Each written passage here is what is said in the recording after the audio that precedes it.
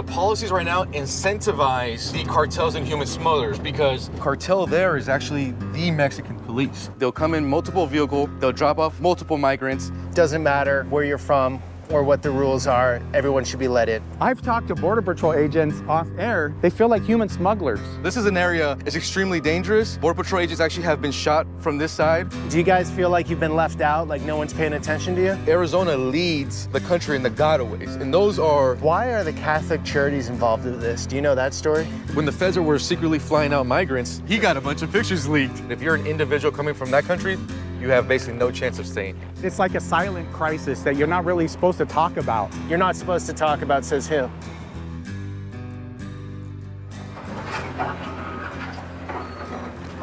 What's interesting, they have security with construction workers? Yeah, I've never seen this before here. All right, guys, here with Jorge, and we're going to do our best to unpack the nuances, let's call them, or the confusion in the situation down here. And you know both sides really well. Yeah, the immigration story and U.S. side is it's very complicated, and it's, you know, sometimes when you watch the news, you can't cover this issue in like a 2-minute, 3-minute, you know, TV hit. And lots of Americans who maybe don't live near the border might not know the true situation, the human suffering aspect side, and also how kind of the local communities are dealing with this issue as well. And it's become completely polarized. I guess it always has been. Yes. The goal of today's video is just to drop as many concrete facts as we can for everyone of all sides to just understand what's going on here. Okay, we're gonna try to get down here. I like it. You just slide the Crocs. There's this guy here. I was with the sheriff here, Yuma County Sheriff. We went all over, it was unbelievable, crazy day. One thing that came into the conversation, she's saying no. Okay, one thing that came into conversation, the gotaways and the give-ups. So some are trying to come over and get caught by U.S. Customs Border Protection. Others want to sneak in and not get caught. One people that don't know is a gotaway are individuals that enter the country illegally. Border Patrol agents are able to detect with technology, but they don't have the manpower to apprehend those individuals. Okay. Try it, but we're not, you guys have to stay up on the levee road. Oh, okay. We'll just cruise by here. Is that what you want us to do? Sorry for all the restrictions at this point. Don't worry. Thank you for what you're doing. Okay, gotaways tried to sneak in here. Exactly. The give-ups want to get caught because they're going to be brought into the country. What's interesting is the give-ups, what we're seeing is like just regular migrants that are literally just escaping. So like Nicaragua, Venezuela, that want the better life, right? So it's I saw Indians yesterday.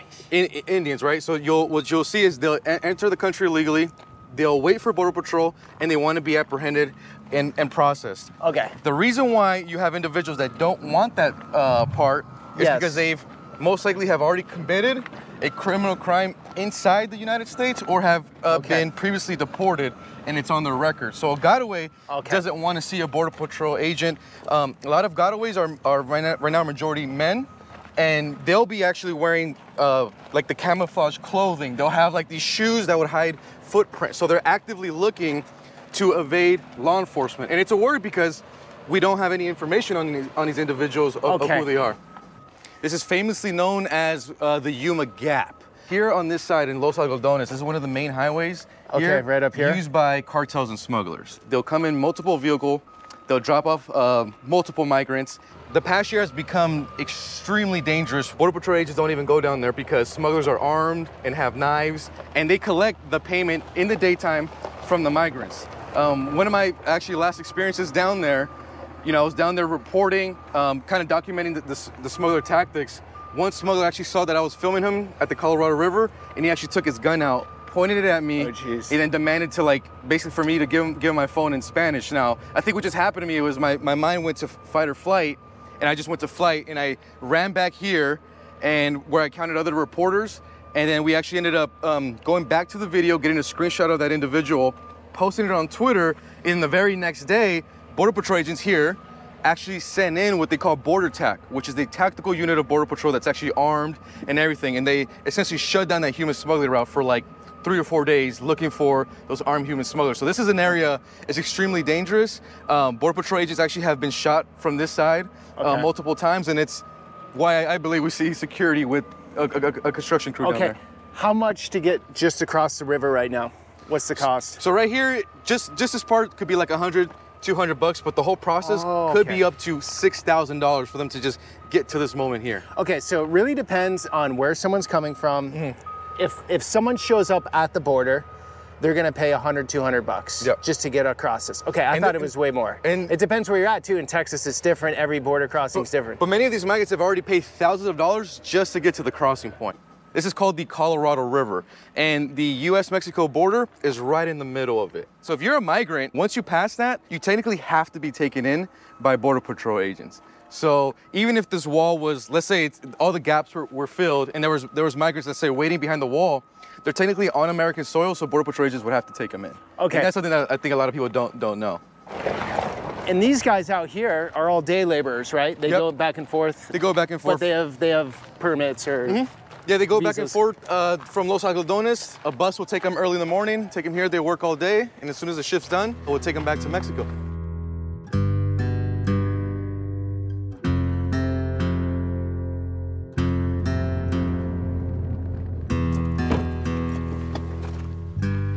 What nationalities can come here and be taken into the United States right now? Because there's certain ones that they're going to be sent back immediately, like other than Mexican, right? I hear that, like Mexicans can't come over. They're going to be deported immediately. Immediately. Majority of Hondurans and Guatemalans are getting sent back immediately, unless they come in with like kids and then kind of make that argument that they're a family. But if you're an individual coming from that country, you have basically no chance of staying here. Okay, so how does that work? Like, who decides what countries? That's just a federal government? It's the federal government also making agreements with like those countries. So last year, the federal government had a lot of issue deporting Venezuelans because Venezuela would not accept those bodies. And then then the federal government said, they communicated to Mexico, hey, Mexico, would you take these Venezuelan nationals? And Mexico said no. Now this year started, the Biden administration did extend Title 42, so it's a Trump-era policy that they extended. For those that don't know, that was for COVID, to not let foreign nationals in. And that gave the federal government the ability to immediately expel migrants without having an immigration hearing. Now, with the new administration, when they came in, they said, hey, we want to overturn Title 42. Right now, it's in the Supreme Court, so we probably won't get that decision till June. But what the administration did also do is, and they're getting hit from their own base on this, is they ended up actually extending Title 42 to Cubans, Nicaraguans, and Haitians, and they just got Mexico to agree to take Venezuelan nationals. I met some Colombians yesterday, Ecuadorians. They're okay with Title 42. They will not be deported under Title 42 because Mexico will not accept those nationalities.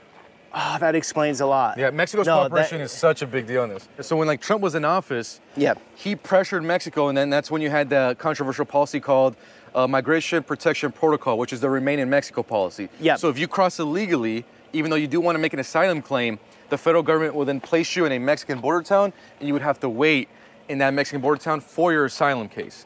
That's why under the previous administration, we saw the deterrence, right? Because if you're a migrant, the thinking was, well, why would I spend money, by smugglers and cartels and putting my life in danger, only to be told to wait in a Mexican town, which sometimes that Mexican town could be more dangerous than the home country they're fleeing because cartel control or Mexican police control. There's no incentive to really come up. Right.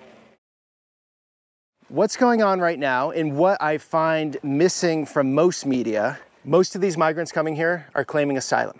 They're fleeing from terrible conditions. Now, when you break down into, let's just call it a pie graph, right?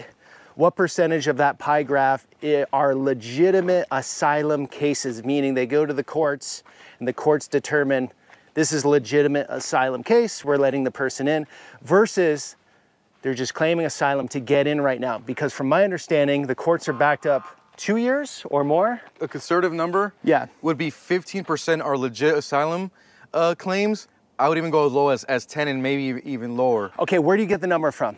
So I'm speaking to sources in DHS who are what they're telling me is 90% of the people coming are what they're calling economic migrants, coming for the economic reason. And that is just not going to make a strong enough case in court when they're going to look for proof of either, fearing political persecution, some type of political violence from their home country. So the best thing I found online, best scholarly source, it was from 2020, I believe. I'll drop it in here. They were saying, I believe, 72% are illegitimate. Migrants who could maybe make that case right now the best would be the Russians that we're running into. And Russians actually come through this. This is one of the kind of the more unique human smuggling operations here in Yuma. Now, in this place, just this spot alone, I've encountered migrants from over 50 different countries. So we're talking from obviously Central America up to South America, so Peru, Brazil, Colombia, Venezuela, of course, Cubans in the Caribbean, Haitians, and all the way from people from Uzbekistan, Georgia. I ran into folks from Afghanistan, and I've also met Chinese nationals. But right now, lately, I've been seeing an increased number of the amount of Russians who are coming here, seeing that they are fleeing Putin's regime. So they might have the strongest case for a legit asylum claim. Okay, how much do you think they're paying to get over here? Or it's actually pretty easy for them, I think, because they can fly to Mexico without a visa, from my understanding. Yes. They're flying to Mexicali, which is what, 20 miles that way?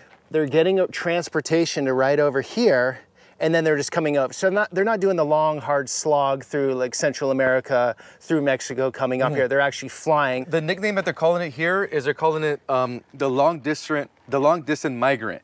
And that's because they found out a system where if you fly into the Mexicali airport, from there, and the locals actually from the migrants that I spoke with kind of know how the operations work. They then convince the migrants that they could take them to a crossing point, and they facilitate them here. What's particularly interesting is I was speaking with the Cubans, right? Because a lot of my audience is asking me, well, how are Cubans from this little island getting to Mexico, then crossing into Yuma? So when I was speaking with Cubans, what they told me was they can't fly directly to Mexico because Mexico requires a visa from the Cubans. So what Cubans do is they fly directly to Nicaragua. Cubans do not need a visa to fly into Nicaragua. They'll fly from Nicaragua. From there, they'll then begin their journey. What the Cuban nationals have also told me is that because the Cuban officials in Cuba know this kind of operation, they actually charge these people about $4,000 to $6,000 just for the plane ticket to Nicaragua. So even Cuban officials know that the Cubans going to Nicaragua will not be coming back to Cuba. Okay, so when the Cuban spends the $4,000 on a plane ticket to get to Nicaragua, they have to pay the cartels to get them up here. Yep. What's that cost right now? That could also range between $2,000 to $6,000. And lots of these migrants, especially the ones coming from Central America and South America, the cartels are now experts in getting those people, contacting actually the family relatives in the United States, and then getting the people in America, like their family members, to send the money to the coyotes or smugglers and bring them up that process. So I've interviewed Central American families here in the U.S., South American families here in the U.S. that have done that process where they send in $5,000 to the term is coyote, a smuggler that they have no idea, and they're essentially putting their trust that this smuggler is going to bring their family to the U.S. border. What folks maybe that don't know is Arizona leads the country in the gotaways, and those are the criminals coming in, folks in camouflage, also running drugs in. One of the kind of complex tactics that we see is around here every night, 2 in the morning, we come here, we'll go behind this wall and there's a human smuggling route. And what we'll do is you'll see about 30 car drop off in the middle of the night, dropping people off in these highways. And armed human smugglers will then guide these people through the brushes and then direct them to basically run around this border wall and essentially wait for Border Patrol right here. So this is one of the routes that the cartel controls. It's a tactic that they've used, and what they'll do on the American side then, like for Border Patrol agents like this man here and the local sheriffs, it overwhelms the local resources, right? Because they all have to pay attention to these migrants, and then when that happens, those gaps open up for gotaways and then for drugs to be run into the country. And so what about human trafficking, sex trafficking, that sort of thing? Is that common? Is it very rare? It's very common. Or hard to know? It's very common. Now, what might actually surprise people, and that surprised me, is speaking to women migrants who shared their stories with me. They've actually been sexually assaulted and raped more by Mexican police than actual narco traffickers. I've actually had women migrants tell me that they're more afraid of the Mexican police than the actual narco traffickers that control the borders. We were reporting here last year. There was a 10-year-old boy that was laying here on the dirt, completely passed out, and we didn't know what was going on. So these 2 women pick up this boy, and they take him to Border Patrol. And as they're walking up, I'm trying to get an interview, say, hey, what's going on with this boy? And what the two migrant women mentioned to me, and this is the story of many, is that this boy was abandoned in Mexicali by smugglers. He was actually left naked, is what they told me. And they basically dressed up this boy, hiked him up from Mexicali into Yuma as they were crossing as well. And then when they went to go turn the boy in, we actually lifted up his sleeves, and he had his grandfather's phone number back in Guatemala written on his arm. It's actually quite common to see unaccompanied minors come to the border and then them having written phone numbers of the relatives back home. So lots of these kids get sent to the border by themselves, unaccompanied from, right now the majority are coming from Central America, the unaccompanied minors. The kids are being sent by themselves just to get into the United States. But I've also heard kids are like being rented. Is that correct? Like come with people, because if you come in with kids, your chances are way better. Is that correct? And that is correct. Okay. And so far, there's been over 250,000 unaccompanied minors that have reached the border. According to Axios, they're actually saying that 1 out of 3 unaccompanied children that are released inside the United States, the government is now losing track of. And the reason why the government is losing track of is because the system is so overwhelmed when it comes to the vetting of the sponsors. They don't have enough time to do a complete vetting process. So when they do release that child, when they end up doing the follow-up, they're losing that child inside the United States now. So what happened there? Are those people walking through? Yeah, so as soon as they came over, Border Patrol agent apprehended. They looked like they wanted to give themselves up, and it's a pretty smooth process. They're not going to try to run away. And Border Patrol right now could handle that, right? A couple people, put them in the truck. But later at night is when they'll be completely overwhelmed and they'll need the big school buses to bring these groups in. So what about the argument, like, let's just say the majority are fleeing terrible situations. Why not let just everybody in, just an endless amount of people in? We're a wealthy country. We're open to the world. We're a country of immigrants, right? The argument then from the other side it's going to be, if we just let everyone in, it will then actually hurt American workers on this side. And there's actually this kind of famous interview back in 2015, Bernie Sanders, he's actually being interviewed by this progressive journalist. And the progressive journalist asked him, hey, how come we just don't let in the global poor, right? Like the poorest people, let them come here, let them work. Yeah. And then Bernie kind of scoffs at the question and goes, that's a Koch brothers conspiracy. And the guy goes, what do you mean? He goes, well, if we just had a complete open border system, corporations in the U.S. will then undermine American wages, and there would be no incentive to raise American wages. Yeah, sure. So that's why you actually have establishment Republicans and then establishment Democrats kind of agreeing on if the term is called open border, because they want an influx to basically have workers for those corporations and then undermine the American worker. So that's an argument from there. Obviously, it's a national security issue, so you just have to vet everyone that comes into the country. A lot of the folks who are gotaways have committed sex crimes here. Yep. And I've talked to reporters that reported that. So it's a complex issue. I think right now the big thing is that we have a massive backlog. The last number that we got from DHS right now, they're backed up 1.6 million asylum cases are pending right now. So even if I told you 100,000, that's a massive backlog. They're at 1.6 million. That's why it's quite common if you speak to a migrant and they are given an asylum hearing, it could be 3 years or more till that case is going to be heard in court. And so this is what I've learned in my few journeys to the border. The majority of them are not legitimate asylum cases. They're economic migrants, like you're stating. So they know they're not going to win in court, therefore they don't show up, therefore they stay in the U.S. sort of in this quasi-illegal status, and then perhaps in 8 years they get pulled over for a speeding ticket, deported, they raise their kids here, one big mess, right? Well, this could also happen too, which is the majority of the cases when they get pulled over, they're actually technically still allowed to be in the U.S. now. When they miss their court hearing, that's when ICE gets notified.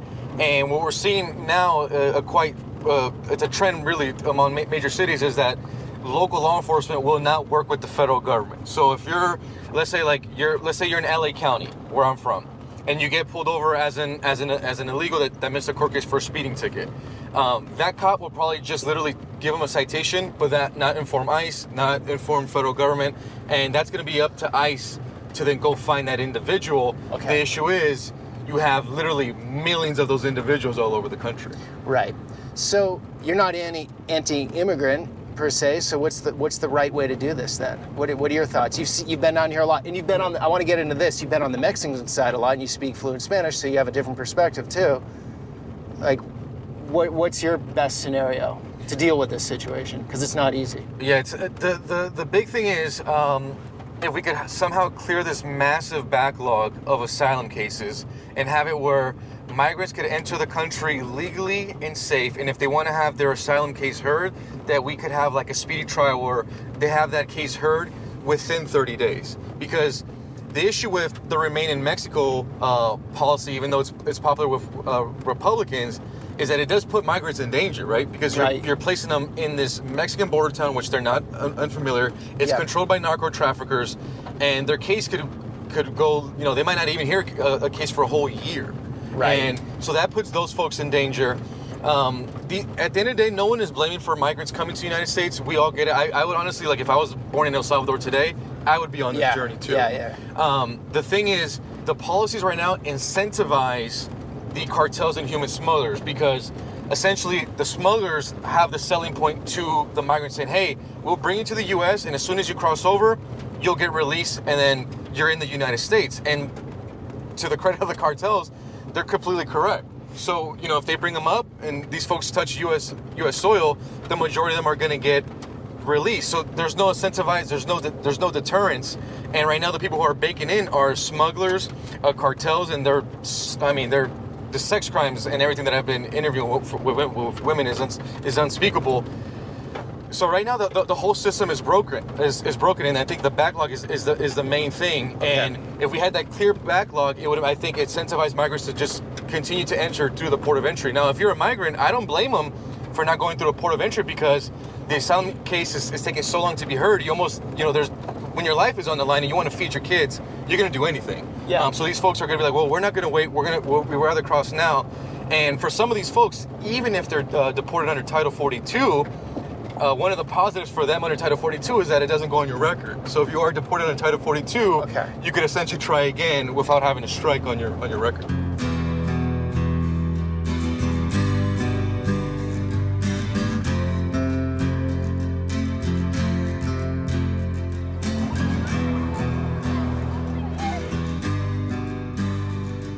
So this is Yuma Regional Center. And this is where injured migrants are taken to be treated. Sometimes smugglers will just drop off migrants who are injured. They'll just kind of be laying on the ground on the street. A lot of folks suffer obviously dehydration out here in the Arizona deserts and things like that. The CEO of this hospital is now saying that they have over $20 million in unpaid services, and the federal government, as of right now, has not reimbursed them for those services. So this is where we kind of see the impact on local resources and the manpower here, and this hospital is being hit hard by that right now. Is that the federal government's responsibility, or whose responsibility is it? Legally? Anything with migrants is legally federal government. So one question that I get asked a lot, Peter, is, and maybe you get asked this covering the border, is, well, why can't local law enforcement just deport them? Or that's what I always get. Why can't like a cop just pick them up and send them back? It's because since they are a federal government problem, it all has to be done by the feds. I'm liking Yuma. Oh, me too. It's beautiful, huh? It's beautiful. I mean, the people are nice. Super friendly here, super friendly. Morning walks every morning. They got great food. People are like, hey, how you doing, out of the park? A lot of border towns are like that, right? They're very tight-knit, family-orientated. Majority of folks are working class. Yeah. Maybe that's it. It has like this 90s feel of like tight community. And maybe I got it wrong, but that's what, at least where I'm staying. I walk down, everyone says hi. Yeah, and I can tell the difference, man. Being from California, not everyone says hi to you. So it's nice to be treated like a regular person. It's a good place to be human. Yuma, Arizona. So here we go, downtown Yuma, Main Street. This is where all the action happens. Charming downtown. There's some ladies that didn't want to be on camera, but they said when the surge was happening here a couple months ago, you wouldn't feel it at all down here. Like you wouldn't know. They wouldn't know. You wouldn't know. Which is the opposite of what when you're in like South Texas. I mean, those folks see it instantly. Right. So if you're not paying attention to good reporting like yours, Thank you, sir. You're like, no issue. So to get a totally different perspective, we'd go to the NGOs, talk with some of the people there who are going to be more, doesn't matter where you're from, or what the rules are, everyone should be let in types. Yes. I don't want to oversimplify. And lots of the NGOs, their responsibility is to coordinate the travel for the migrants. So that's their job. Yeah. I was just in Denver. They have about 3,000 migrants that have been dropped off since December. Yeah. Those are coming from Catholic churches and NGOs in El Paso. So they're not necessarily being bused by Governor Greg Abbott. They're being bused by the Catholic churches to relieve those communities. Why are the Catholic charities involved with this? Do you know that story?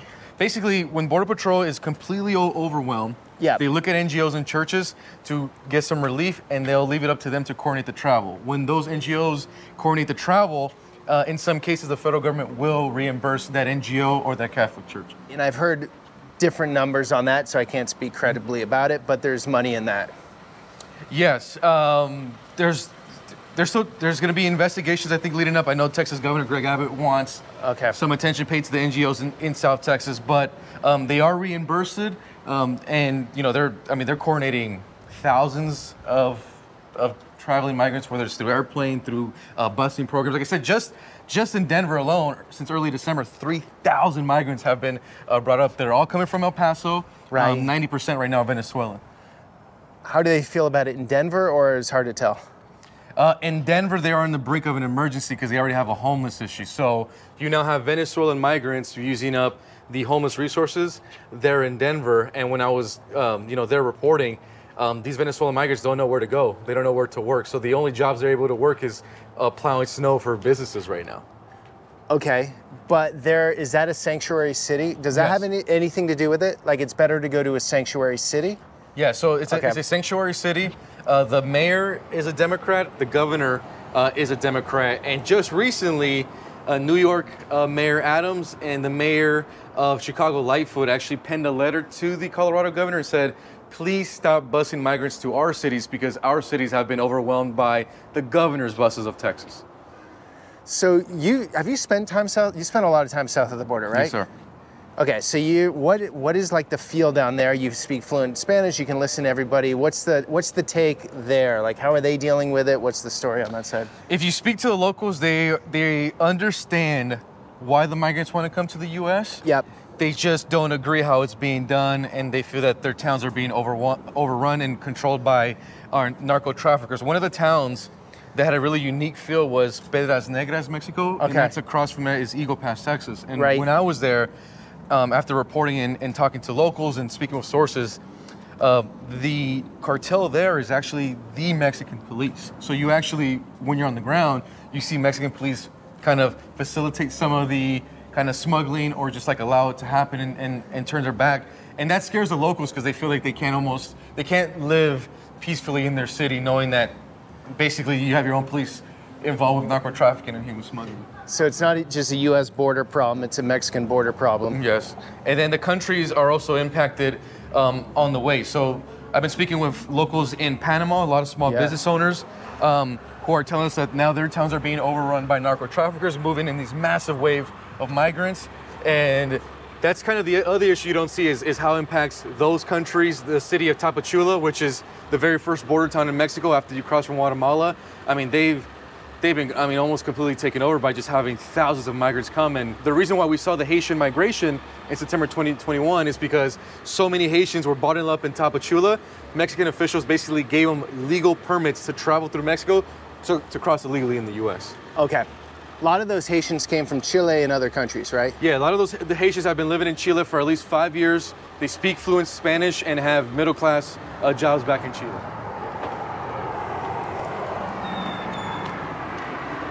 I'm very much surprised how cheap produce and products are here. Oh man, coming from Cali, dude, everything is cheap to me. Yeah. Coming from Cali, the first thing you do is stare at the gas station and look at the prices and be like, oh my gosh. Look at 2 pair of jeans for 15 bucks. Avocados, 69 cents. At least $1.25 in Cali. Yeah. Yeah. Yeah. Maybe I just buy all my avocados and smuggle them back to the Golden State. Have you been back to El Salvador? No, man. You've never been there? But I'm planning to go this year. So your parents didn't want you to get back there?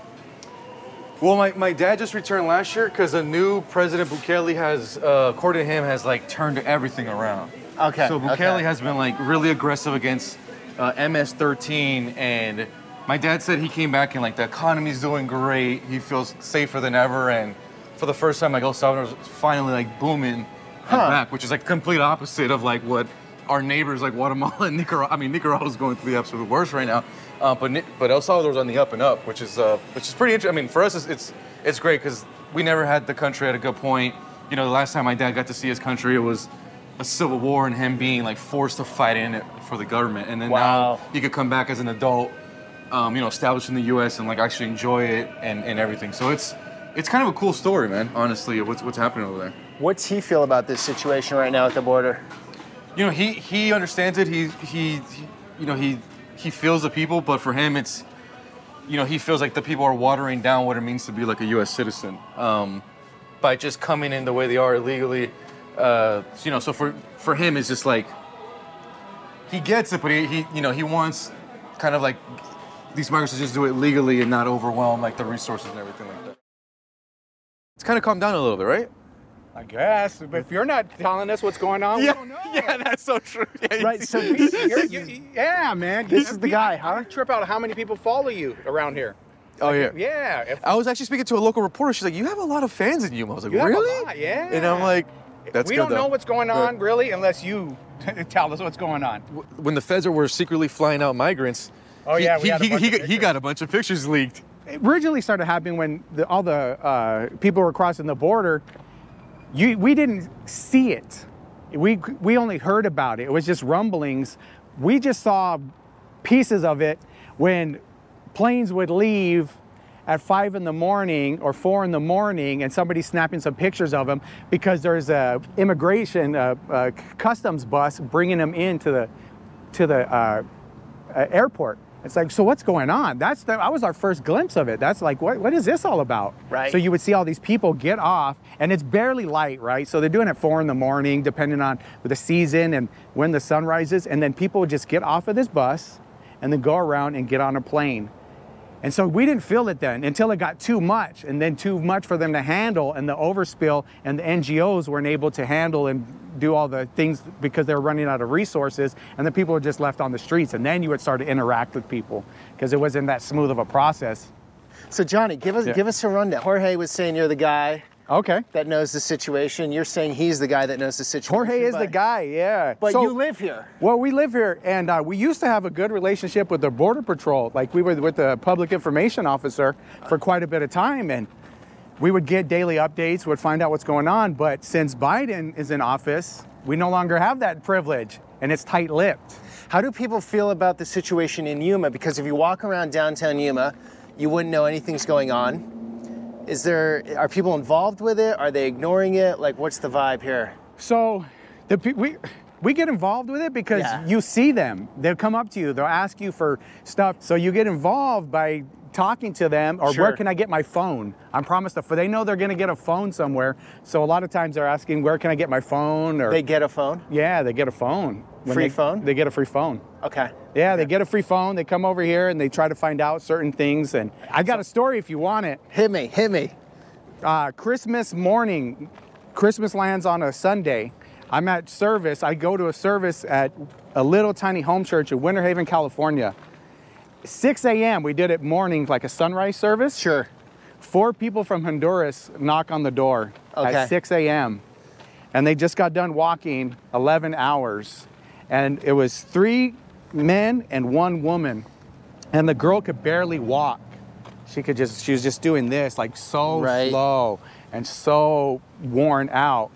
And they just said, can we just get some water? Can we, They knew Spanish, and one of the parishioners knew Spanish.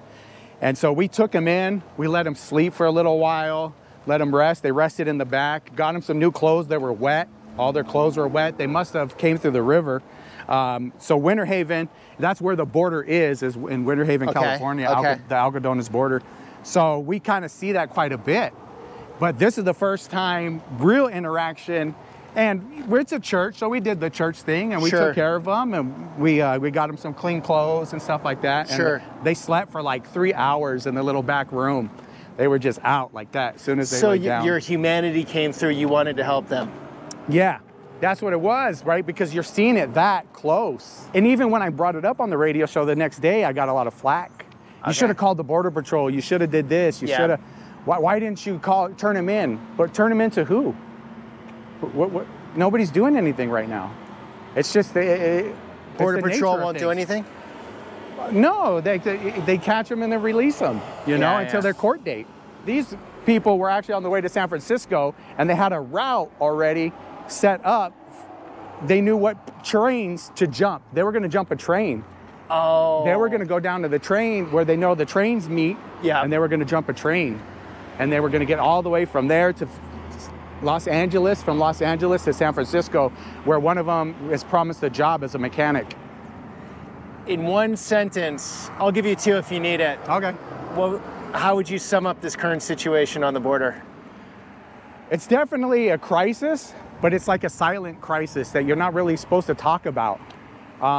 You're not supposed to, okay, we're gonna go way more than two sentences because this is interesting. You're not supposed to talk about says who? Well, it's like it's a secret. There was a time where there was a whole hotel that was taped off. It was all taped off, and they had security at the front, and you couldn't ask what was going on there. I asked, I'm nosy.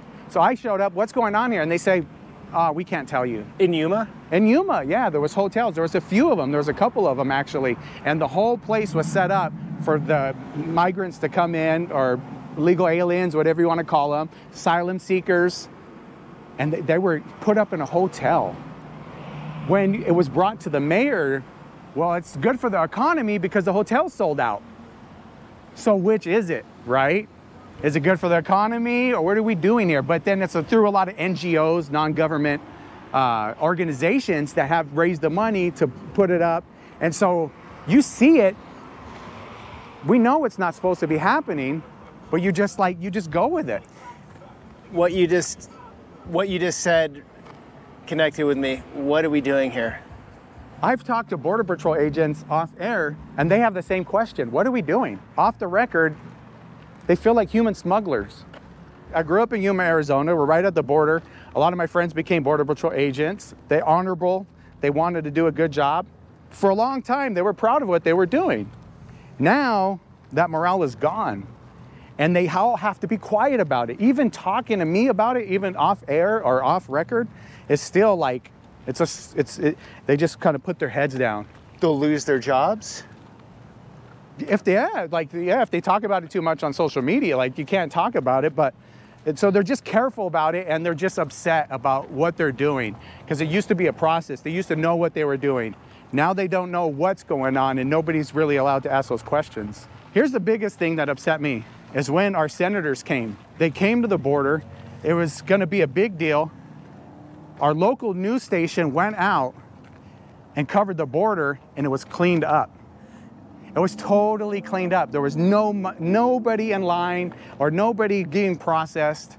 The sheriff told me there was a ton of trash. They cleaned up the trash. They cleaned up the trash. Yeah. Cleaned up everything. And it was 6 in the morning when the news, right when I was getting ready to go on air, our local news station tweeted that out. I said, what the heck? And he did a side-by-side picture of what it looked the week previous until the day the senators come. So they came and they saw nothing. They saw nothing. They saw a cleaned up border. Who's doing that? Who told them to clean up? How did cartels know? Don't run it. Today's not the day. Those are the questions we have, but. All right, we'll keep at it, Johnny. Yeah, I will, man. Thank you.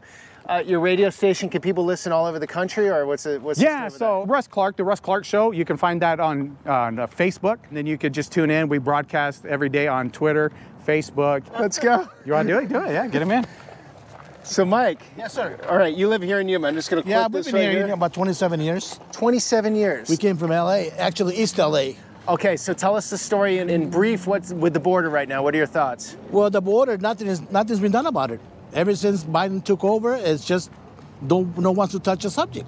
Do you guys feel like you've been left out, like no one's paying attention to you? Yeah, exactly, because they pay more attention to Texas than we do here in the small town of Yuma, Arizona.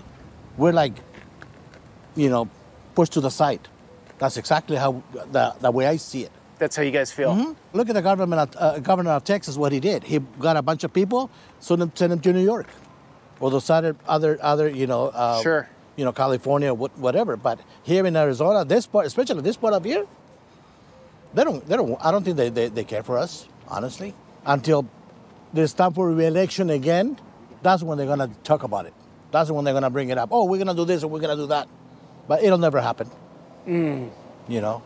It'll frustrating. Yeah, it is frustrating. Peter, nice to meet you. Thanks, Mike. Now you're in a video. Yeah. There it goes. Appreciate it. All right, Jorge, thank you, man, for bringing us in, giving us a lot of the little details that I find are always missing when I hear a border story. And I'm sure we missed some of them today.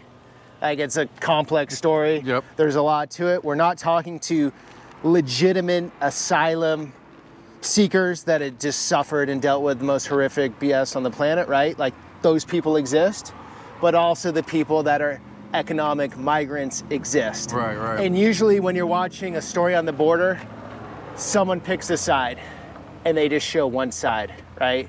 And I just want to make sure you guys know, watch all sorts of content on this situation, but also know a lot is being left out right now, and it shouldn't be, because no matter where you stand politically, it really shouldn't be a political issue. It should be like humanitarian crisis.